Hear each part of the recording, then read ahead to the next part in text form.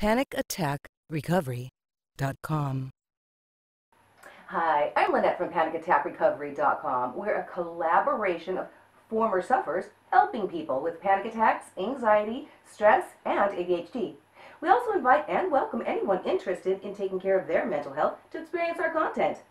We have provided some videos in the past on communication and social anxiety, but today we want to build on a similar theme and share a quick tip for dealing with people that may frustrate you with their behavior.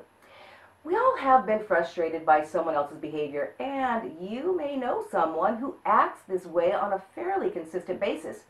Often, it can be helpful to realize that some people have become accustomed in their life to operating in a certain way, and behaving in another way doesn't come naturally to them.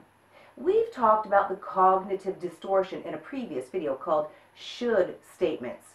Should statements are concentrating on what you think should or ought to be rather than the actual situation you're faced with, or having rigid rules which you think should always apply no matter what the circumstances are.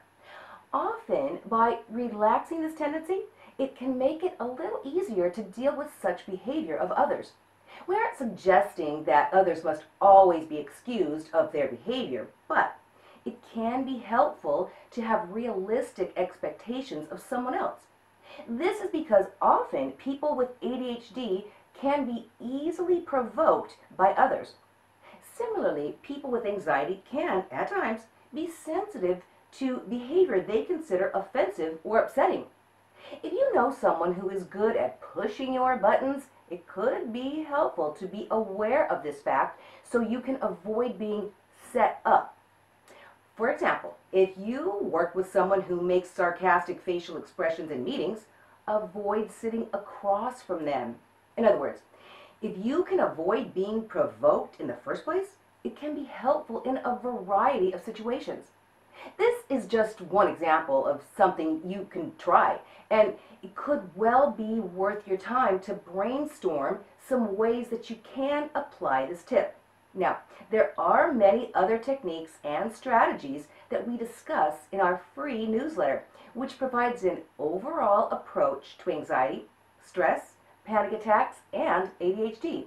Please visit our website and subscribe to our newsletter. Thank you for watching, and we look forward to presenting another video next week. Take care.